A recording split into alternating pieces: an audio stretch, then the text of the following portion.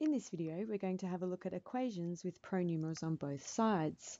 When there are pronumerals on both sides of the equation, the first step is to get all the terms involving the pronumeral on the same side of the equation sign, then continue to solve the equation as previously done.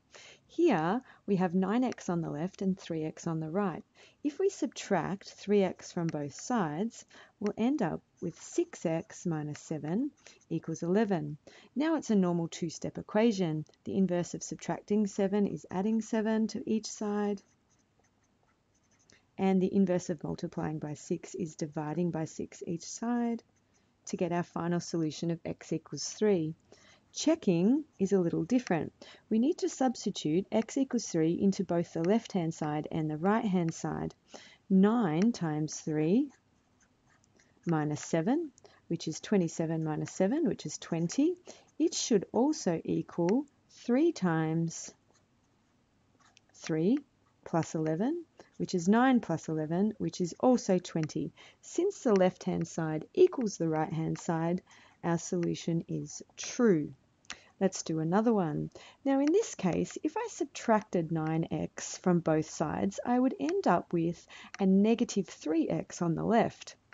To avoid having to work with negatives, I'm going to subtract 6x and have the pronumerals on the right-hand side of the equation.